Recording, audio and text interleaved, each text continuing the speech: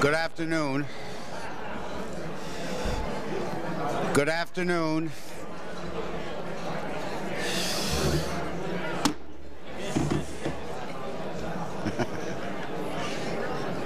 Good afternoon and welcome to the National Press Club's 7th Annual Freedom of the Press Awards Luncheon. My name is Monroe Carmen. I am President of the National Press Club and Editor-at-Large at Bloomberg Business News. I'd like to welcome club members and their guests in the audience, as well as those of you watching on C-SPAN or listening to this program on National Public Radio or the Global Internet Computer Network. First, a reminder of coming luncheons. Excuse me. On Friday, March 17th, John Bruton, the Prime Minister of Ireland, will talk about the first peaceful St. Patrick's Day and the future of Northern Ireland. On Tuesday, March 21st, Senator Phil Gramm, Republican of Texas and a presidential hopeful, will address the club. And on Thursday, March 23rd, U.S. Trade Representative Mickey Cantor will discuss U.S. trade after China. Transcripts and audio and videotapes of Press Club luncheons are available by calling 1-800-500-9911. If you have any questions for our featured speaker today, please write them on the cards at your table, pass them up, and I will ask as many as time permits.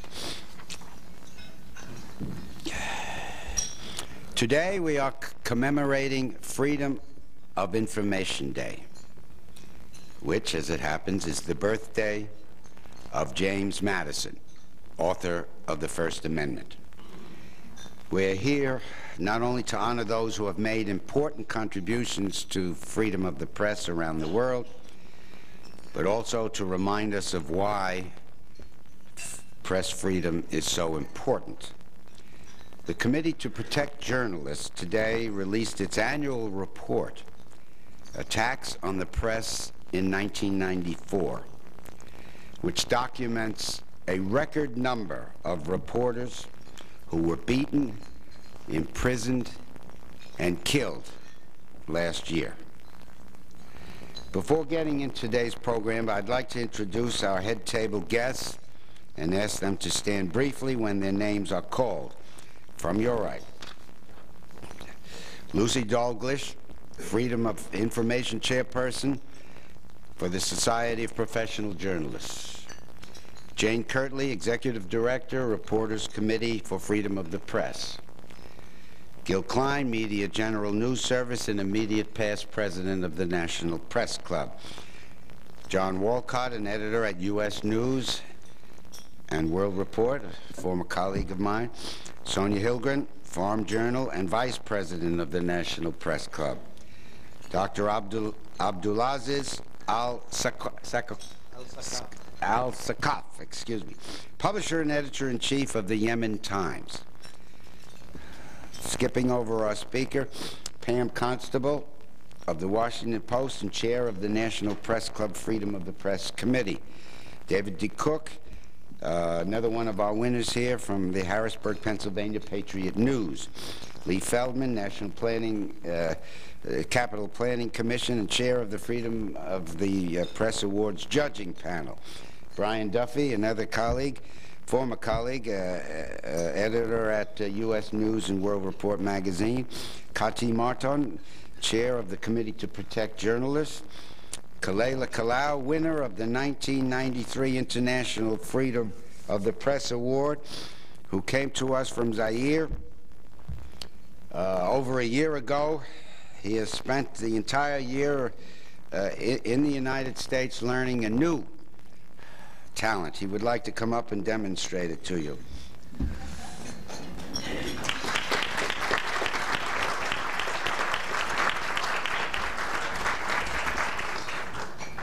Speak English. Good. Ladies and gentlemen, Mr. President, today I must thank the National Press Club for all the help you have given me Thanks. Good. Thank you.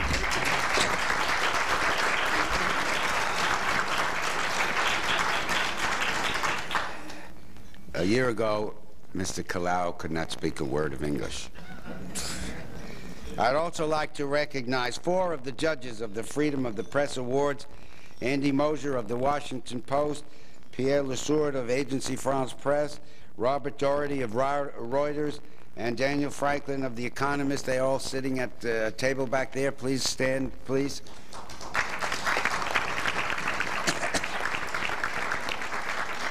And finally, I would like to recognize the ambassador from Yemen, His Excellency Mohsin Al-Ani.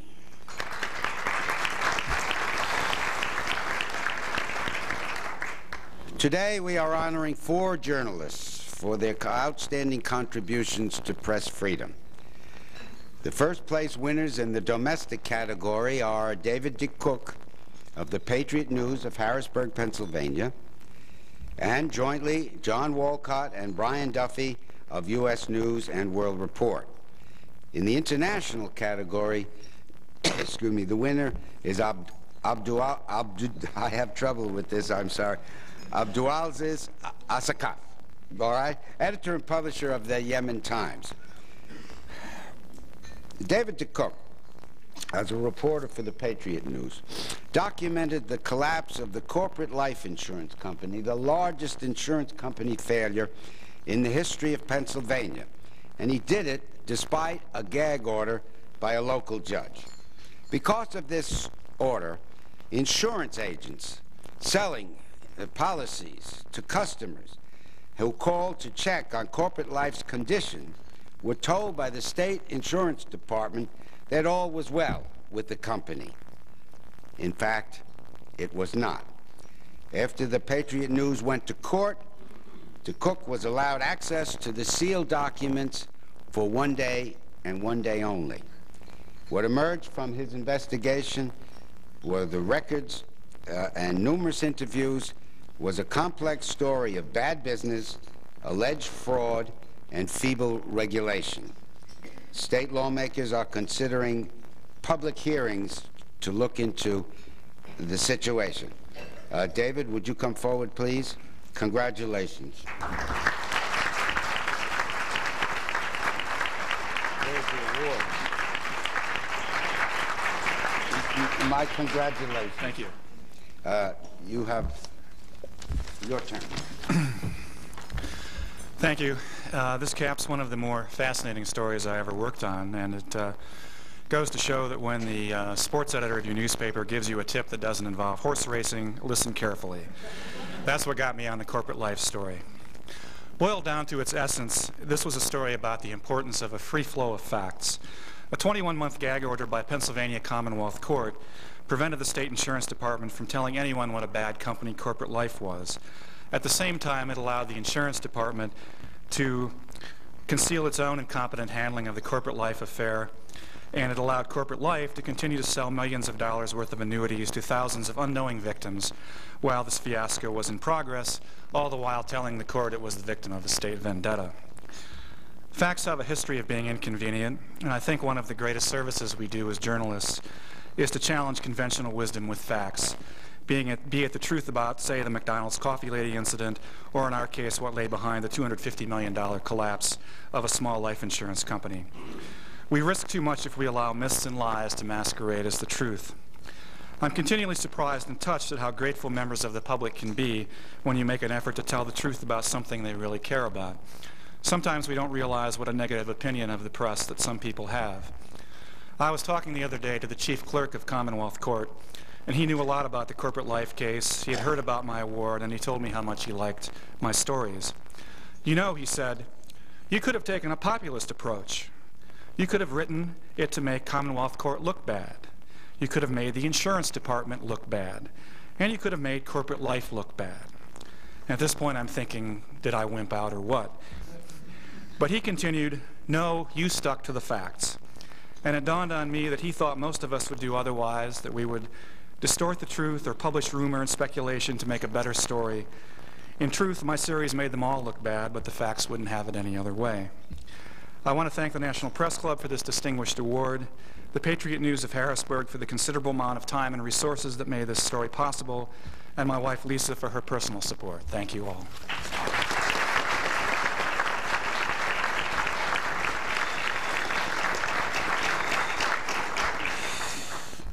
U.S. News and World Report editors John Walcott and Brian Duffy began an investigation of the CIA following the arrest, the much publicized arrest, of Aldrich Ames.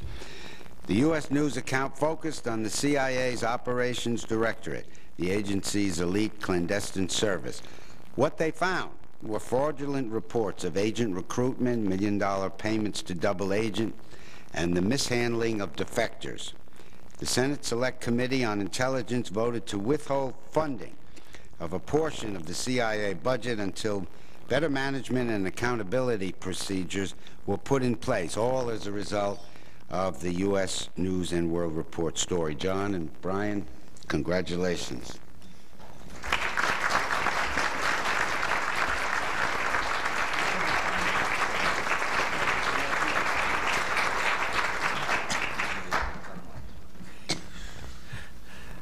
Thank you to the judges and all of you for coming here. I have to admit that I feel a little embarrassed sharing a podium with Dr. Al-Sakaf and with our other colleagues who have to practice our craft under much more difficult circumstances than any of us in the United States will ever experience.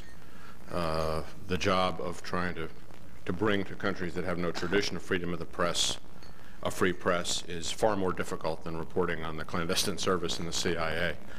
Secondly, I think in awards of this type, the credit is often misplaced, and I think in this case, a lot of the credit goes to the people who spoke to us, to the officers of the clandestine service, especially those who were still serving undercover, who had the courage to speak out about what they saw as the wrongdoing in their own institution.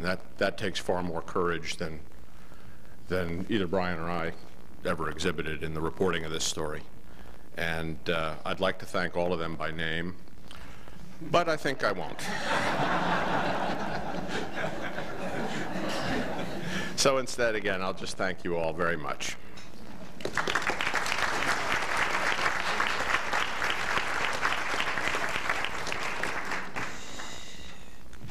And finally, Dr. Al-Sakaf, publisher and editor-in-chief of Yemen's most independent newspaper, the Yemen Times. He has courageously reported on government corruption, mismanagement, and human rights abuses, despite enduring abuses of his own.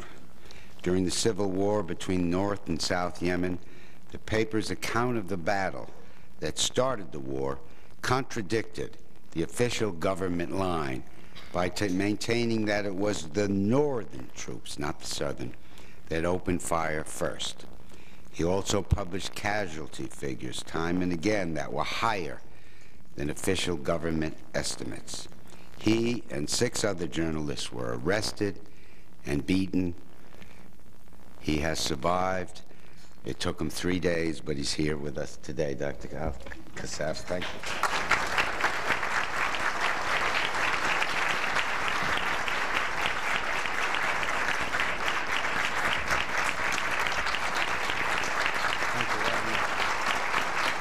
Thank you very much.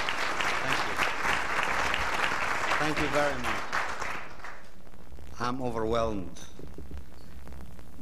I'd like to tell you that I come from a very small village from Yemen. I was the firstborn son in my father's family, and I was destined to be a bricklayer, like my father. In our tradition, the firstborn son has to follow in the father's profession. As I grew up, something beautiful happened to me. The American government gave me a Fulbright scholarship. It broke that cycle, and I was finally a graduate from Harvard University. It is a big change in my life.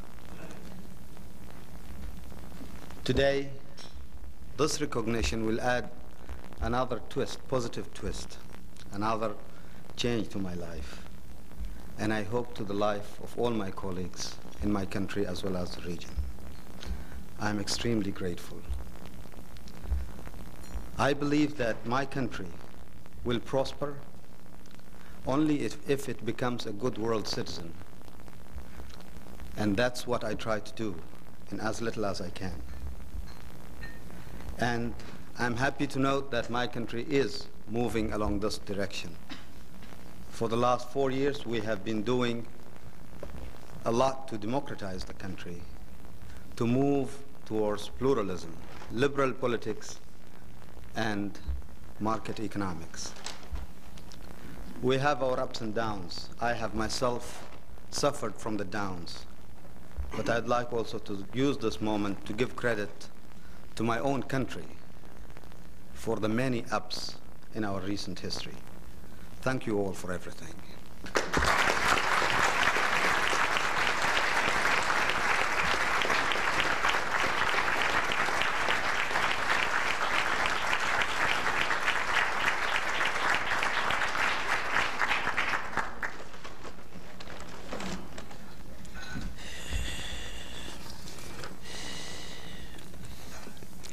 Our guest speaker today follows two simple rules.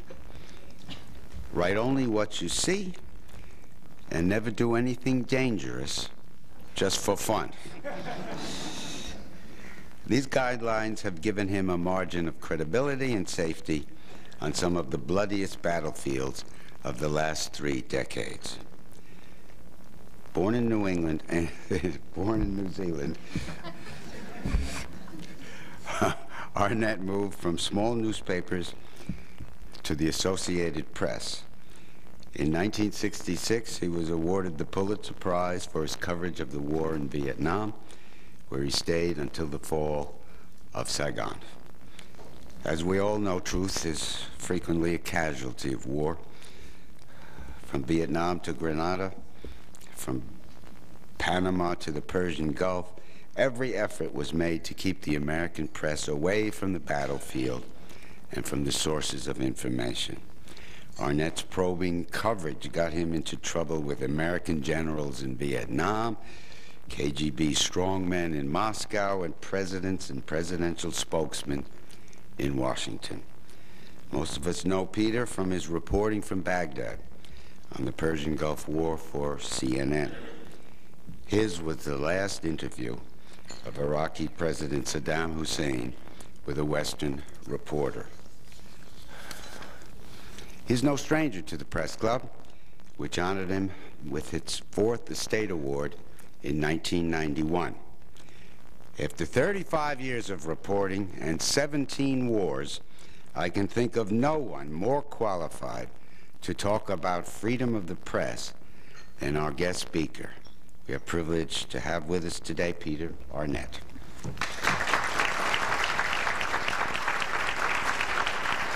Thanks. Thank you, Bud. And my congratulations to all of you prize winners, all clearly richly deserved. I had the privilege of addressing you folks for the first time 4 years ago, almost to this date. It was March 16, 1991, the day I returned from the Gulf War. I had bodyguards at that gathering. There were threatening phone calls. Conservative pickets were outside the press building protesting with their signs, Baghdad Pete. And CNN was getting mail such as this little letter, and it says, "To Arnett, Holloman, and Shaw, the 3 stooges of Iraq." Or this one to me in the form of a verse, which I dug out of my files the other day. It reads, "There's a wonderful name, just give it a try. It sure sounds terrific when telling a lie. Benedict Arnett is simple and sweet. It fits most reporters, but you've got them beat." It is not signed Newt Gingrich. I can't decipher the signature, but it's not Newt. So they were controversial days. Those Gulf War days, there's been a lot of controversy swirling around me, other reporters here in Washington and in battlefields since the Vietnam War basically opened up reporting when reporters began questioning American policy internationally. But I wish that the world's media in their own crises could face no more harmful threats than those angry pickets outside the press club 4 years ago that greeted me, or a few phone calls, or that doggerel voice that my Baghdad coverage inspired. In fact, as Bill Orme, executive director of the admirable Committee to Protect Journalists, detailed so graphically this morning in his organization's annual report, our colleagues in at least 23 countries are more likely to be thrown in jail for journalistically challenging their governments. In fact, more reporters are in jail than ever before, he reported, or they could be killed. The committee mentions the cases of 58 journalists murdered for their reporting in 1994, the largest number since the organization began keeping statistics a decade ago. So I ask you today, are we doing enough to assist our colleagues abroad? Awards are wonderful. Support such as today's gathering, it's wonderful. Are we doing enough by assisting them? Are we advancing really the cause of free press and therefore democracy in this post-Cold War world? We have a notable record of defending abuse and defamation against journalists here at home. In a real sense, I believe we also have a responsibility for the fate of our embattled colleagues abroad. One of the reasons is that we are the role model for many of these threatened journalists.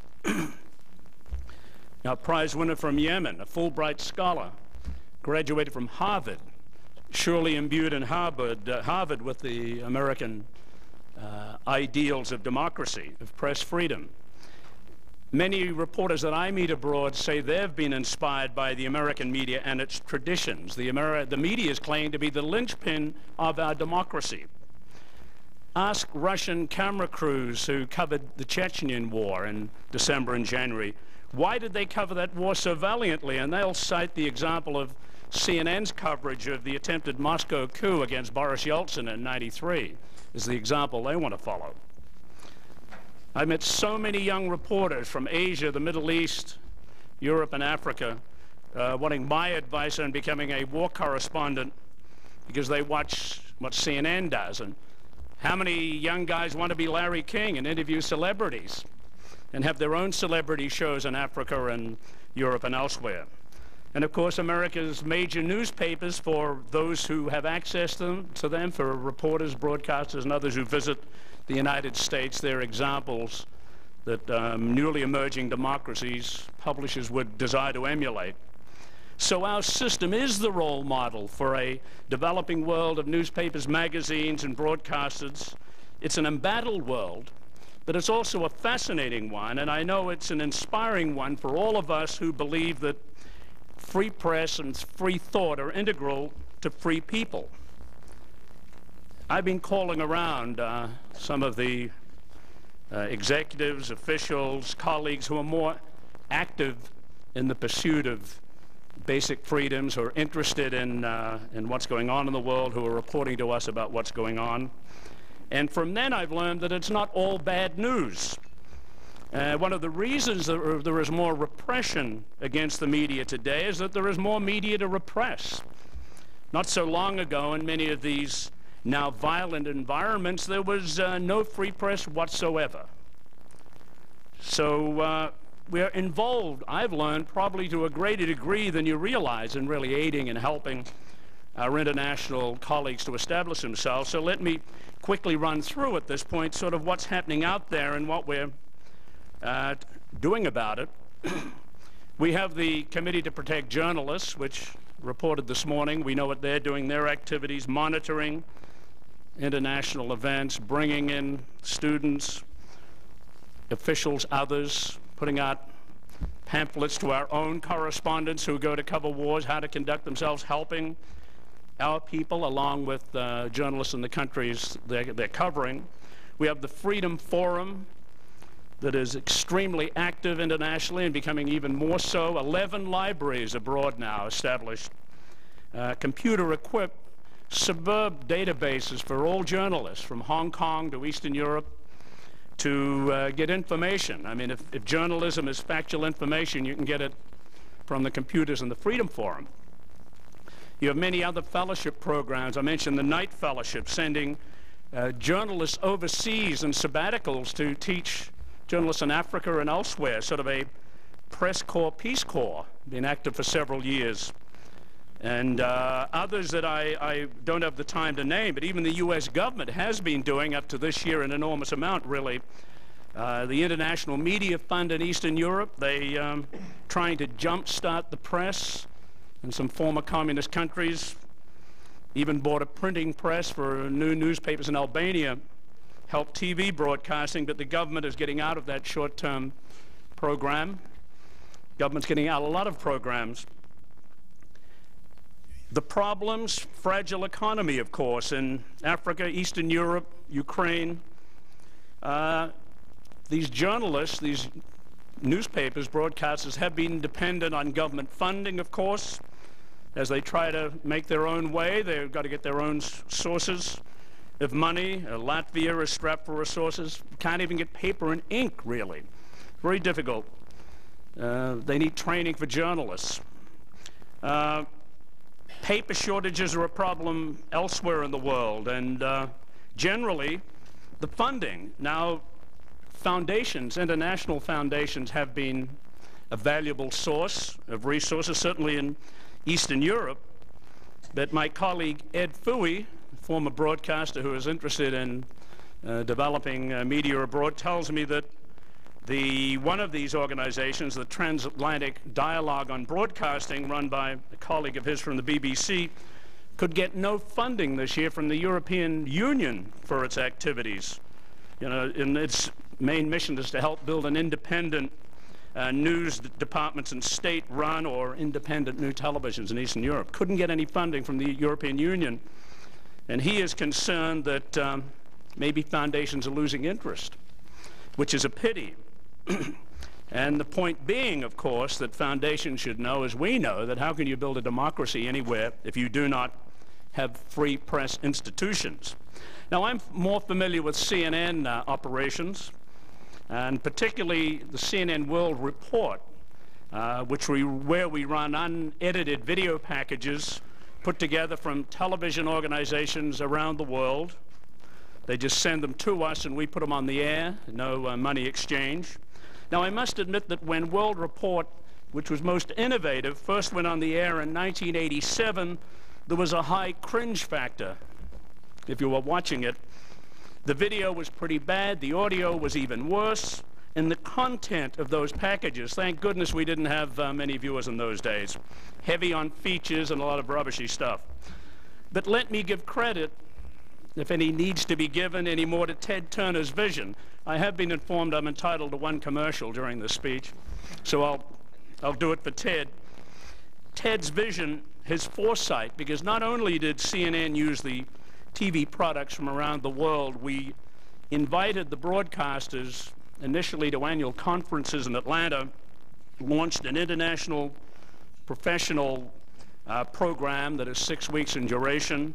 We help new broadcasters develop writing, editing skills, management practices, buying, advertising, salesmanship. We provide the whole Turner Broadcasting staff is at their disposal. We've helped just recently personnel from 5 new TV stations that have just opened in Russia, and new broadcasters in the Ukraine, Belarus, Estonia, Belgrade, where the famous Studio B operates, the voice of the opposition in Serbia. And today there is no cringe factor when you watch the World Report. The quality is often up to CNN news standards, in fact. We air it every day, nearly 6 hours of original broadcasting every week, and that comes from 150 broadcasters from 115 countries around the world. And our membership is increasing at the rate of 20% annually. So you can see the input that we are getting from countries around the world, and in exchange, they are getting from us expertise and advice and other support in their own operations. Of course, the other factor that ensures CNN's acceptance around the world was our coverage from both sides of the Gulf War, and we've come to see that that gave an international credibility to the American news media that had never before existed. we, not just in CNN, but the American media, became more trusted. So now you can have Nightline showing in Europe and Asia. Now Katie Couric on the Today Show is visible. The concerns in Europe and elsewhere that American had imperialistic journalism are less evident now. And part of it was the Gulf War coverage that CNN takes pride in having done, but also other American media, all the other American media did a fine job in covering that Gulf War. So we run these broadcasters through our training programs. They come to visit, and interesting what they ask us, these broadcasters and radio people. How much government control is there at CNN, they want to know. Do we kill stories the government disapproves of? Are we beholden more than we admit to promoting government policies? And they want to know basic things like what geopolitical factors make an international news story. That sort of stumped me. Why is Rwanda important finally? Well, it was after a while. Or why is Bosnia less important? But that sort of discussion they have. What domestic news of their own is of interest to the outside world? Many of these broadcasters and news people tell us, frankly, they can't be objective back home, particularly Africa and the Middle East. If they were, it would be their hides, but we find that many of these people are dissident intellectuals. They take pride in being fair and accurate, and they're brave, and some have made it to the CPJ's casualty lists. Of course, as some of the broadcasters take a few shortcuts, a gentleman from a news station in Uganda told us a couple of weeks ago of a foolproof way he had of getting advertising. He said he would simply do stories on the companies that purchased his ads. We told him that was not quite the way to create a free press. And personnel from Channel A in Slovenia, it's a new private broadcasting outlet, impressed World Report executives with their daring style, and they had a funky use of graphics. And they billed themselves as the underdogs in the business in Slovenia. But we find that they're gaining fast on the opposition, and the way they do that each evening Channel A's news reports are being sandwiched between 3 pornographic movies. Hey. Of course, our enthusiastic colleagues abroad often collide with retrogressive politicians with their own cultures. The developing media, of course, wants changes to be made in the scene. But as we have seen, as their influence increases in their home regions, as their demands grow for more freedom, so does direct action against them intrude upon their hopes. Murder, imprisonment have become the bloody birth pangs of a freer world. And more you hear about press laws, demands for media responsibility in these countries. What are these but code phrases for controls of the media? So what can we do to further the cause of the adolescent media in Eastern Europe, Central Asia, aid the growth of the independent press in Africa, the Middle East, and elsewhere? First of all, we can do more and we must do more. I've hailed the fine efforts already being made by our own professional organizations and media companies. Direct action through the Committee to Protect Journalists and the Overseas Press Club and the Freedom Forum and other concerned media groups can have immediate results. When the CPJ was advised last year of the arrest of a reporter and editor-in-chief of a leading newspaper in the Albanian capital, arrested for reporting the, quote, state secret, unquote, that the government would take guns away from off-duty army officers, a protest was quickly faxed from the CPJ to the government. The trials went ahead anyway, and there were convictions, but a second detailed protest worked just one day after it was publicized internationally. And the news people were released, and there was a bonus, a marked decline in the legal harassment of Albania's increasingly independent news media. The Freedom Forum facilities in Hong Kong recently became a forum for a protest against the Indonesian government's closure of 3 Jakarta newspapers.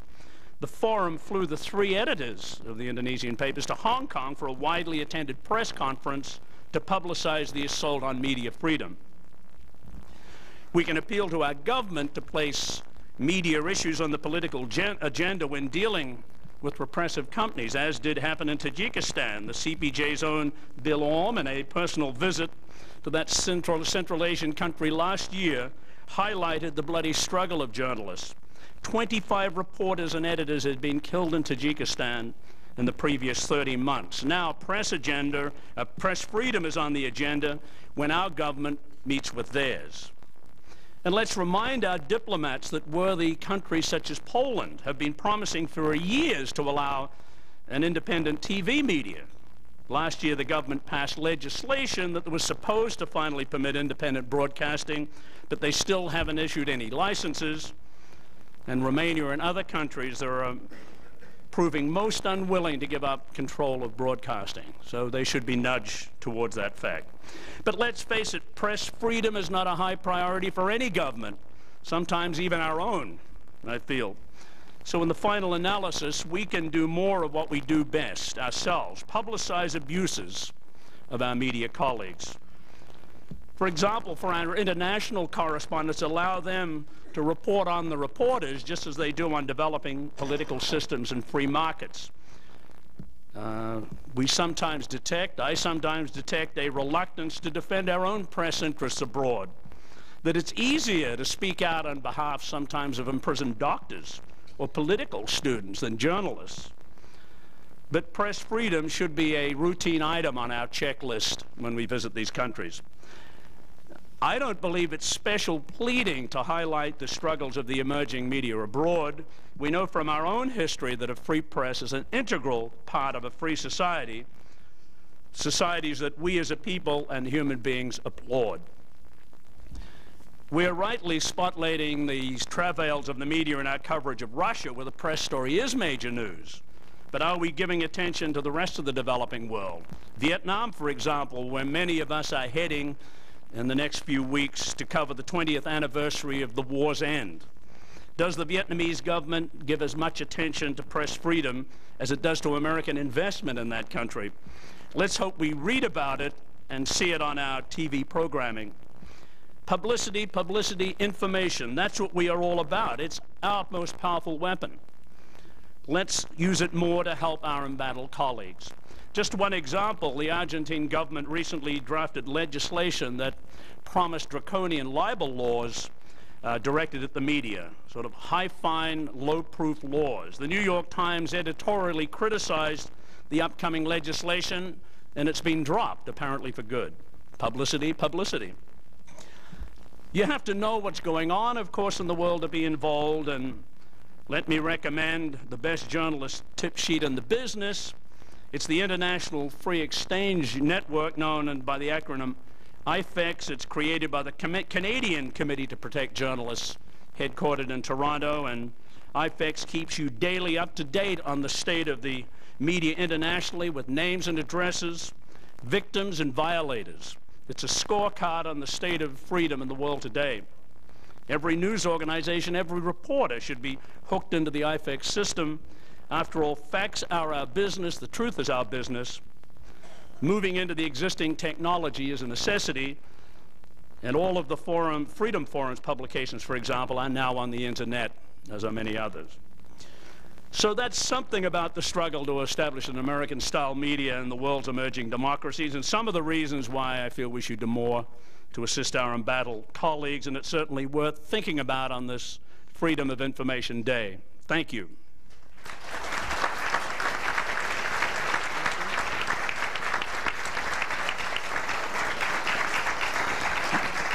Now we'll have questions, and they're for a variety of, a number of our speakers. First for you, Mr. Arnett. Can you give us an update on Iraq? Should the embargo on the sale of Iraqi oil be eased?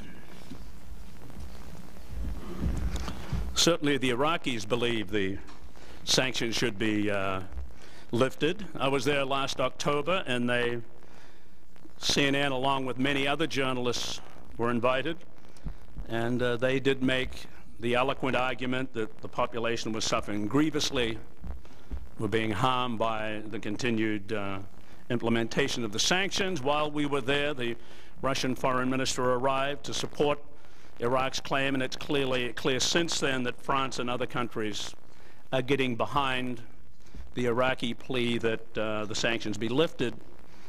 The U.S. government's course, of course, has prevailed in its view that it is too early, that more pressure should be put on Saddam Hussein.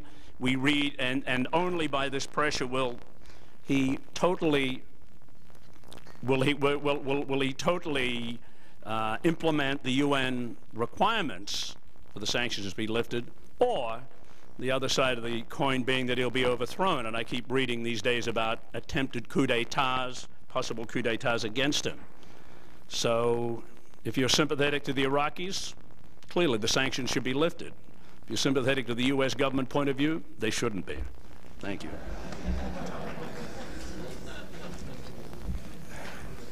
You spoke about the World Report, and yet a question notes that CNN has bumped it in favor of extensive coverage of the O.J. Simpson trial. When can we expect World Report to be back on schedule? CNN's bumping virtually everything in favor of the O.J. Simpson trial, simply because there seems to be an insatiable public demand for information about that trial. Not only the detailed, minute-by-minute court coverage of what's going on, but discussion about it, endless discussion. People phone us, they fax us, they send letters saying, keep it all coming. So, you know, as I used to say about the Vietnam War, one day it'll be over. And I think that one day the O.J. Simpson trial will be over. I would like to point out that CNN has another channel called CNN International, seen by those who travel beyond the United States and by increasing numbers of Americans at home, which does not cover the O.J. trial, you know, gavel to gavel, argument to argument, but does have World Report and much other foreign news on it. And we hope by midsummer that CNN domestically will be back to its old schedule. Thank you.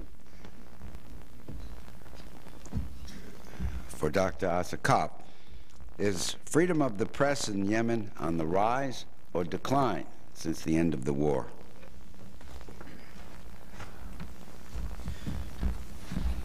Thank you. Since the war, the scope of freedom of the press in Yemen has diminished dramatically, of course.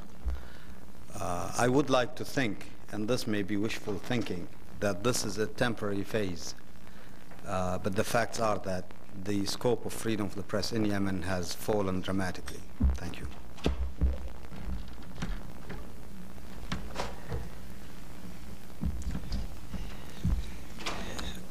I think this is for you, Peter. I'm not sure, but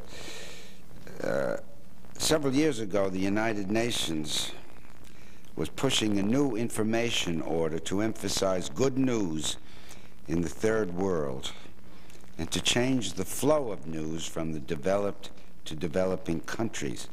What happened to that movement? Are you familiar with that, or yeah. Dr.? All right. Yeah. I can address that. It was a UNESCO attempt to create a new information order in the late 60s and the 70s. It was vehemently opposed by the U.S. mainstream media, and it died a natural death, as did at the time, really, American participation in UNESCO, which I believe is we're still not back in UNESCO. But I hear recurring attempts to sort of reestablish some kind of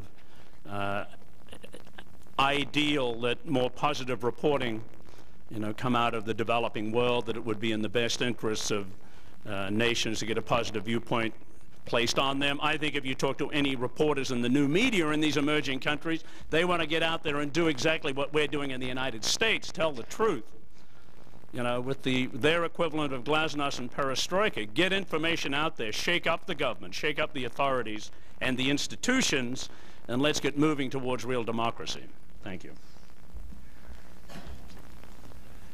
Questioner asks, what problems are created when the U.S. press does a better job than the local press in a country in covering that country's problems?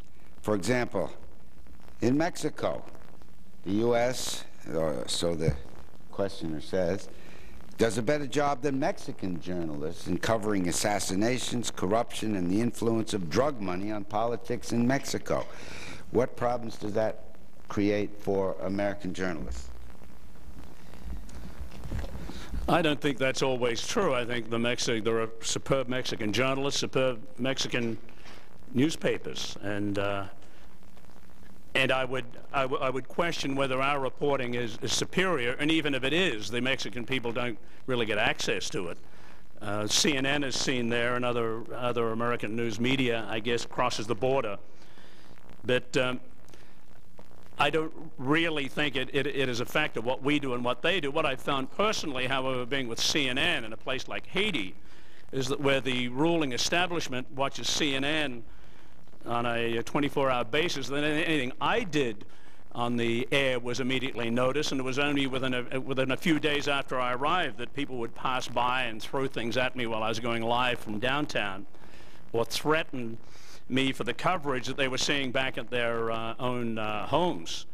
And so I think as the U.S. media starts being projected back into these communities, we'll maybe having continuing problems, such as in Somalia.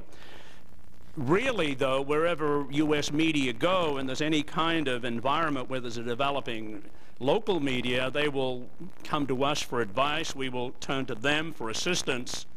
And so if we are superior in our performance, hopefully we can lift up the local broadcasters and reporters along with us and really improve their product.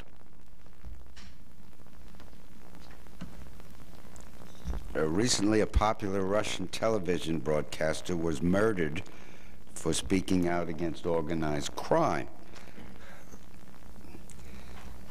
Apart from marshaling public sympathy after the killing of a reporter, what can we in America do to prevent crimes from being committed against journalists? Well, I guess that's why we're all here today. We had the panels this morning to discuss it. The Press Club gives awards to brave journalists, domestically and internationally, who tell the truth.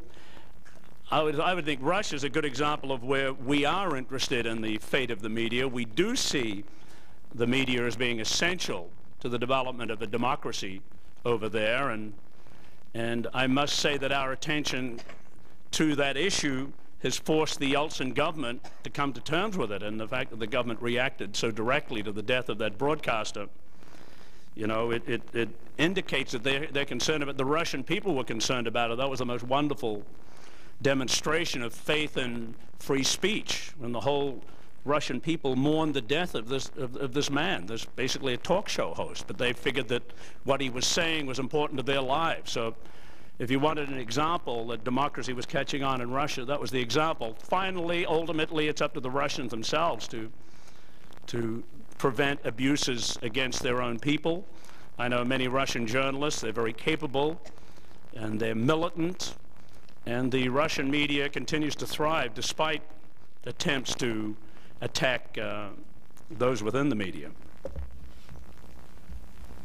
You mentioned technology, especially Freedom Forum databases. What role have faxes, computers, email, and internet played in freeing the press and the peoples of the world from repression of information?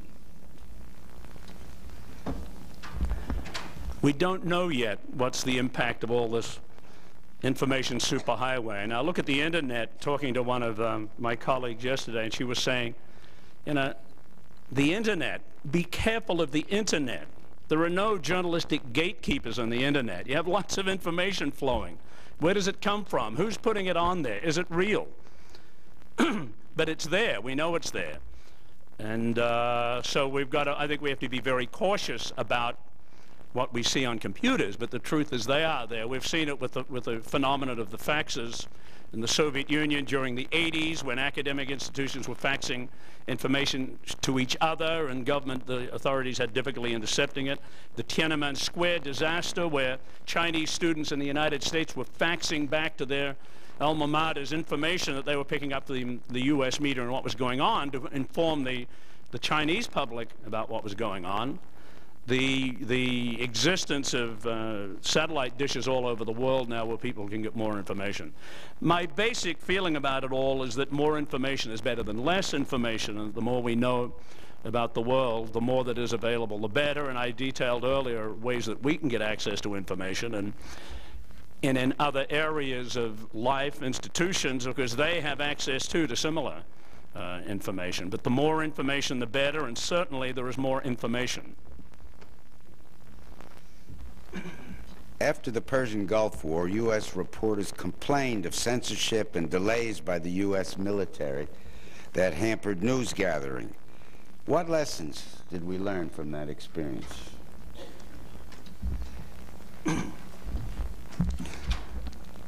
Unfortunately, after 4 years, I'd say that the lesson the media learned is that never trust the Pentagon, and the lesson the Pentagon learned was never trust the media. Just yesterday at noon, I was at Fort McNair at an officers training course, the end of a 10-month program, and lieutenant colonels were there, none of whom had served in Vietnam, and they basically were quite hostile to me. They said, "Why should we trust you or the press? I mean, we saw what Connie Chung did, and you're all like that." And I thought what Connie Chung did was innocent enough. Okay, she got Newt's mother to tell the truth, and it dismays me that after all these years that I've been in the news business, that there is still a continuing hostility between the Pentagon and the media. I've heard of numerous conversations we have with information officers about doing it better the next time. Leading up to the Gulf War, our Washington bureau chief Bill Headline and bureau chiefs from all the mainstream media spent endless hours in the Pentagon. They figured out a pool system of reporting. We spent millions going to the Gulf, going out with units, getting equipment. The journalists even had to get into physical shape, had to run a mile or something. It was very difficult, most of these guys and gals. When the war started, of course, the pools didn't go anywhere really, and when they did see anything, they weren't allowed to report it because General Schwarzkopf, my old buddy Stormer Norman, says, "Hey, we don't want the American public to learn that some of our soldiers, feel that George Bush is goofing off in his cigarette boat and not being interested in what we're doing." So I think there's still a long way to go and what I say to military people that I meet is that, we are here. Next time you go abroad, when you went to Haiti recently, when the military arrived in Haiti, there were 600 or 700 media there. CNN had microwave dishes all over Port-au-Prince. So we were there. Others were there. So we exist. We are part of we are an institution of the United States. We've got to get along together with the Pentagon, and I hope we can somehow bridge our differences in the event that the U.S. is involved in yet another international altercation. But the U.S. will be involved. I hear that American forces, some numbers, will be going to Bosnia in the near future. So we have to be able to better work with our own Pentagon as we need to with other military forces around the world. Well, before we get to our last question, I have a presentation to make. A certificate of appreciation, Peter. Thank you. Thank you. Joining us today. Coffee mug on your late vigils. Okay.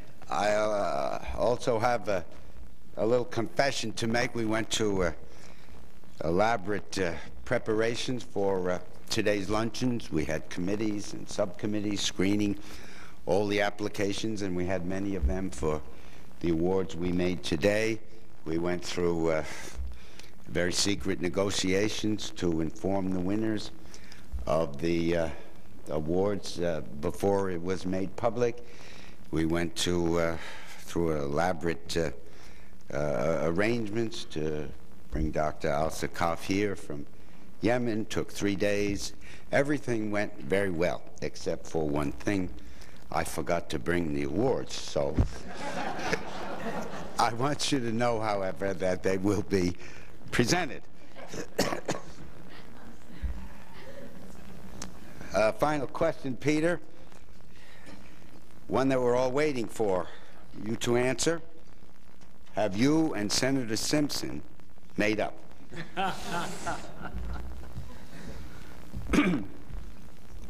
Senator Simpson, that is a name from the past. Soon after the Gulf War, Senator Simpson offered an apology for what he said was some extreme remarks he had made about my conduct. I accepted it, and we've moved on to other wars and other crises since. Thank you very much. A pleasure to be with you. Thank you. Thank you all for being with us today, and remember our lineup of coming speakers in the next week or two. Good afternoon. Oh, my. All right.